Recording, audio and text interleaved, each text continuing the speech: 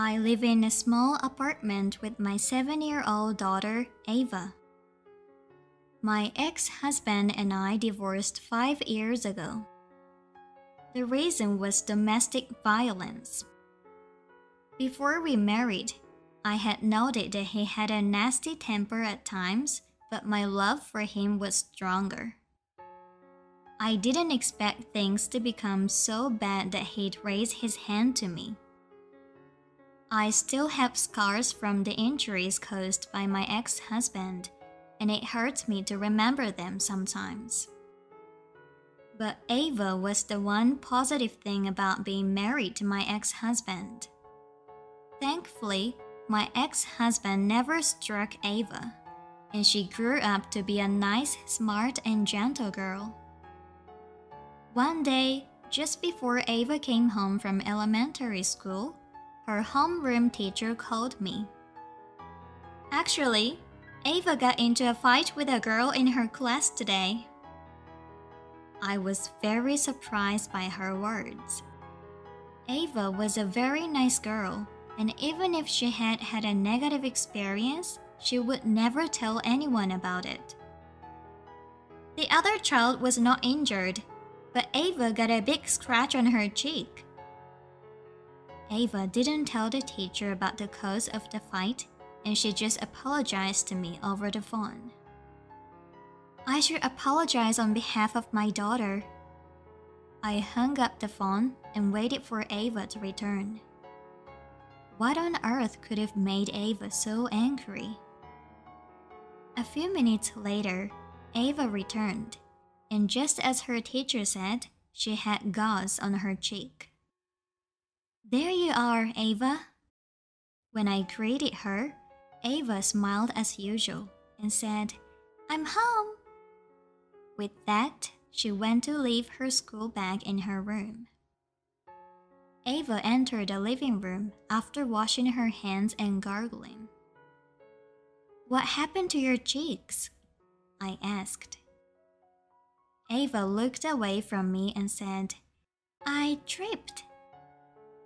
As far as I knew, that was the first lie Ava had ever told me. I was trying not to hurt Ava's feelings. "I just got a call from the teacher. Did you really have a fight with your friend?" I asked her. Ava looked puzzled and fell silent. "I wish you'd tell me what made you feel so bad." When I said this, Ava finally looked up to talk to me. Then she went back to her room and brought a picture. "This is you." It was a picture of a smiling woman in a colorful field of flowers. "You drew wonderful, thank you." I took the picture, but Ava continued. "Because Father's Day is coming up, we had to draw a picture of our daddy today." Hearing Ava's words, I immediately felt sorry for her, because I realized how lonely Father's Day was for Ava, who didn't have a father. Then Mila commented that it was strange for me to draw a picture of my mommy on Father's Day. I told her that I drew a picture of my mom, whom I love because I don't have a daddy.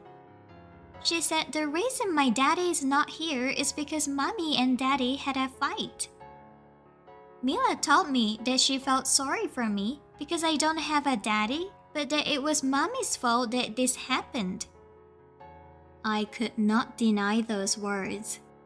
I was the one who took Ava away from her father to protect myself. That was the truth. But Ava soon dispelled those thoughts. "I'm not sorry for myself. Even if daddy is gone, I still have you. Mila doesn't know you, so that's why her comments bothered me. You're the best mommy." Before Ava could finish, she was shedding tears. Ava was upset not because she had been mocked, but because her friends had spoken negative things about me. "Ava, thank you." I hugged Ava as she shed tears. I thought Ava was still a young girl, but she grew into a powerful child who could understand other people's emotions and became upset if they were insulted. I was very happy about that, and I was so embarrassed when I discovered I was the polar opposite of her as a child. Like Ava, I also grew up in a mother-daughter household. But I could not speak kind words to my mother like Ava did. My mother and father divorced when I was in the 4th grade of elementary school. My mother never told me why, and I still don't know. I have no idea what happened between them. But at least to me, my father was kind, amusing, and charming, and I adored him. So I could not immediately accept the sudden loss of my father. I couldn't be honest with my mother, and as I progressed through middle and high school, I became increasingly hostile to her. I didn't spend much time at home at night and resented my mother, who was concerned about me. When I was in high school, "You must have had a bad upbringing because you didn't have a father. That explains your negative attitude." When my classmates said that to me, I took it out on my mother. "It's all your fault that you made me like this."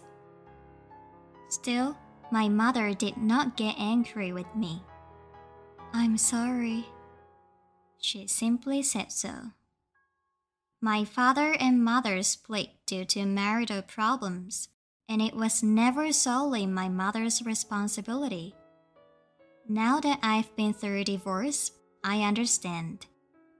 But I couldn't think that way at that moment. I settled down in my senior year of high school and started looking for a job. I didn't have the money to go to college, and I wanted to be independent as soon as possible. My mother constantly urged me to get a higher education. Finally, I found work as an office worker at a daycare center. The pay was not very large, but I was so content to be able to live on what I made that I didn't notice anything else. But it turned out that my mother was suffering from an illness.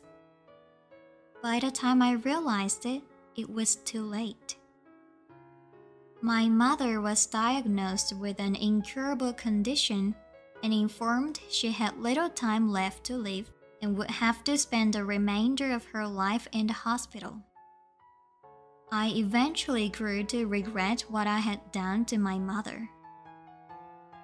I went to see her every day after work to make up for my faults and spend as much time as possible with her. My mother was startled at how my attitude had changed as a rebellious daughter, yet she looked pleased to see me. I tried to act as cheerful as possible so that my mother would not be anxious. But one day, I couldn't control my feelings. "You did your best, but all I did was rebel. And I was a terrible daughter. I'm really sorry." I said this with tears in my eyes. But my mother looked calm. "It's okay. I'll be happy with anything as long as you're alive and well. You're still my daughter, no matter what." She told me so. For the first time, I knew how much my mother had always loved me. And I knew it was too late to realize that. I had no idea how vital it was to have someone who unconditionally loves you. I was feeling very bad. Then my mother gave me something. "After you, this is the second most valuable thing I have." It was a beautifully polished jewelry box. "I want you to have it." Hearing my mother's words, I opened the box and found a ring inside. It was an antique ring with a smooth, shiny gemstone. Thank you, I will treasure it. My mother passed away 3 days after she gave me the ring. I never wore it because I thought it was too valuable, but I still gaze at it now and then to get power from it. My mother did her best, so I will do my best too. I will do everything to protect Ava. I can feel that way. One day, however, something unexpected happened. It was the end of the month, and I was preparing to withdraw my ex-husband's child support payment as usual. The money that was supposed to be there was not in the account. When we divorced, we decided that I would not charge him alimony, but that my ex-husband would pay child support for raising Ava. I guess he didn't put it up as a direct debit, or perhaps he simply forgot to transmit the funds. Thinking so, I called my ex-husband, who I rarely call. However, the number you have dialed is currently not in use. In my ears, a monotonous mechanical sound resonated. What? My mind went blank. I'd been working at the same daycare center since I graduated from high school, but my pay was still poor. Even with child support from my husband, I was still struggling to make ends meet. From that moment forward, I knew that materials and events at my daughter's school would become increasingly expensive. We lived on a very tight budget for a month, hoping that there was some kind of mistake. However, at the end of the next month, the child support was not transferred to my account. I didn't know my ex-husband's current address, nor did we have any mutual acquaintances. I had no way of contacting his parents as they seemed to have moved out of the area. And as for child support, it was an informal agreement over which I had no legal jurisdiction. He escaped. I felt ashamed of myself and was at a loss. We could never afford expensive meals, but our meals had become even more economical than before. But Ava's reaction didn't change. It's delicious! She ate with a smile on her face. Her smile saved my life, but I had to do something to protect it. My impatience grew stronger and stronger. And when Ava came home with a hole in her sneakers, I felt limited in my ability to even willingly buy her shoes. Mommy, I'm sorry. I was forced into a situation where I had no choice but to choose the method that came to my mind, but that I wanted to avoid if possible. It was to sell my mother's memento ring. It was antique, and I had no idea how much it was worth, but what was on top was a genuine gemstone. I was hoping to earn enough money to buy shoes for Ava. With this hope, I went to a neighborhood pawn shop. It was a ring that my mother had treasured. I didn't really want to sell it. Mother, I'm sure you'll understand. You would tell me to protect my daughter. I told myself that and handed the ring to the male clerk at the pawn shop. At that moment, my hand seemed to be shaking. Are you sure about this? The staff asked me. I couldn't answer right away. Yes, please, I replied. I am my mother's daughter, but I am Ava's mother too. This is the best choice. I told myself so. Okay, let me take a look, he said quietly and looked at the ring with a small loop. How long had it been? 10 minutes? Probably longer than that. The staff looked at the ring silently. I was astonished to observe the staff's expression as I questioned how such a process could take so long. Tears were welling up in his eyes. Huh? What's wrong? The staff seemed to come to his senses when he heard my voice. Oh, I'm sorry. He dried his tears with a Kleenex and took out what appeared to be a form to fill out. May I ask your name? He asked me. I'm Emily Thompson. With that, he gently put down the pen he was holding without filling anything out. Then, with a deep sigh, he slowly shifted his gaze to me. May I ask you something? He asked. I was very worried that I had done something very wrong. Sure. Where did you get this? Well, it was my mother's memento. She gave it to me just before she passed away, saying that she wanted me to have it because it was very precious to her. Saying those words made my heart ache a little again, but I couldn't change my mind. I see. After a short silence, he said, Could you please give me a minute? And he went to the back of the store. Then he came back immediately and took out a ring from a small jewelry box. Actually, I have a very precious ring that I inherited from my late brother. I was very surprised when I saw the ring that he took out.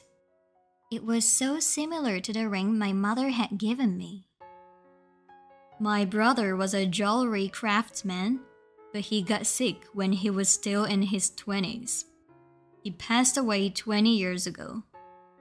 However, when he realized he only had a short time left to live, he put in more effort than usual to create something. There were 2 rings, one for his wife and the other to his only daughter. After he said that, have you ever seen the inner surface of your mother's ring? He asked me. Yes, I have. My mother's name was engraved in small letters on the inside. Hearing my words, he handed me another ring. Puzzled, I looked at the ring and saw, For Emily. That was what was engraved on the ring. No way. I looked at him with half a doubt. Yes, that's right. This is the ring my brother made for you, his daughter, at the end of his life. What? My father? But I couldn't comprehend. How could such an amazing coincidence have occurred?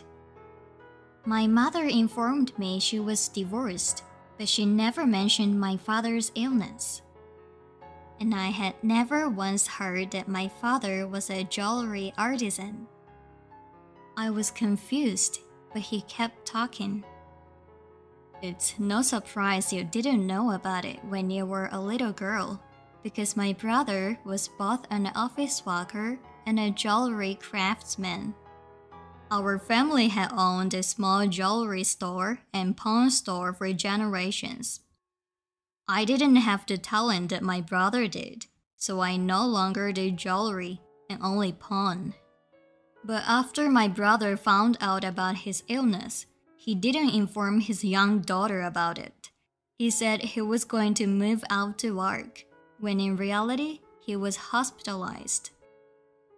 He and his wife had discussed and decided to call it a divorce because he didn't want his daughter to be sad in the event of his death. Hearing those comments, I remembered my mother abruptly telling me that they had split, despite the fact that my father had never returned from his single-person assignment. I see. Tears welled up in my eyes as I remembered my father's warm grin from my childhood. After he finished making 2 rings, my brother had hesitated to give them. He was afraid they'd tie up your lives after he died. However, his wife wanted it, so he gave it to her. But my brother had decided not to give it to you. He didn't want to be a stumbling block when the new father came along. However, he asked me to give you this ring in case I saw you when you grew up. I couldn't stop the tears from falling out of my eyes. I had no idea. I didn't know anything about the love from my father and mother for me. With my father gone, I felt no more loved than I would have been in a household with both parents, or so I thought. But I was wrong. He cared for me so much. I'm sure he thought a lot about me and worried a lot for me. Because my brother was a well-known craftsman among a certain group of people, the value of this ring would be quite high. What you do with it is up to you. That is my brother's wish. When I left the store, the ring that was 1 when I arrived had become 2. Please take your time to think about it again. I bowed deeply and left the pawn shop. What shall I do after this? How shall I protect Ava? I was thinking about it, but I couldn't bring myself to sell the 2 rings that had come to me. Since then, another 20 years have passed. Ava, this is the most valuable thing I have beside you. Tomorrow, I will gift Ava, who is getting married, a ring that belonged to my mother. What a beautiful ring! But it's a memento of my grandmother's, isn't it? Are you sure? Ava was surprised. Yes, it is. It's a precious good luck charm that will protect you. I owe my life a lot to that ring. I'm sure it will protect you too. When I said that, I see. Thanks. So, when I have a daughter, I will pass it down to her as well. Ava answered me with her usual smile. Since that day at the pawn shop, I have been thinking of ways to protect Ava without selling the rings. I couldn't change occupations because I only had a high school diploma. I broke out of my shell and worked hard to find a new job. As a result of my determination, I was transferred to a corporation with a career track position. I managed to send Ava to college. The 2 rings are now in Ava's hand and mine. The love between parent and child contained in these 2 rings will be passed down to the next generation. That's what I believe.